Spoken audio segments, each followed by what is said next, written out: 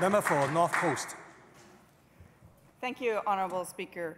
I'd like to just respond to some of the comments that the member has stated in his response to my statement. No related health issues reported. There are no related health issues reported because no one's actually testing for those health-related issues.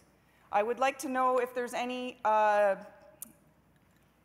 motivation on the other side of the House to actually examine the potential health-related issues to drinking accumulated lead levels over time to the citizens and the children of Prince Rupert.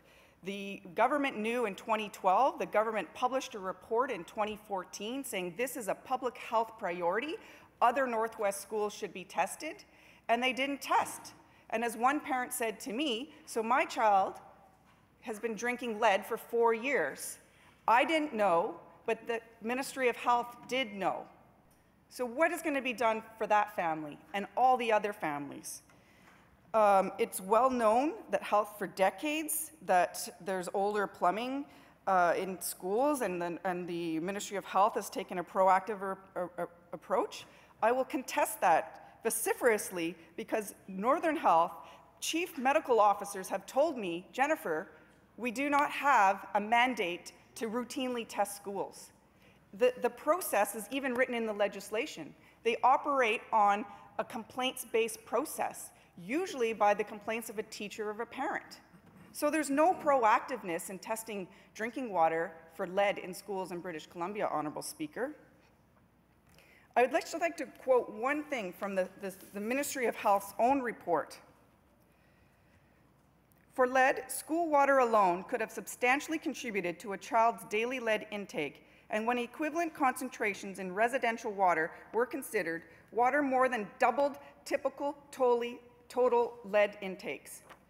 So this minister's own scientist is saying this is a public health concern, not just in the schools, but in the community. However, there has been no leadership to inform other residents. The only communication that has been done was a letter written by the Ministry of Health staff on behalf of the school superintendent in Prince Rupert that was sent home in the backpacks of kindergartners with artwork and apple juice that may or may not be read by parents.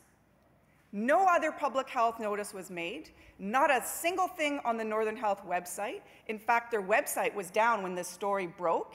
They canceled in their public health meeting that they have in the Northwest, they canceled the media inquiry, so media weren't even allowed to write in about their regularly board scheduled meetings. Nothing, not a Facebook post, not a tweet. Thank you, Member.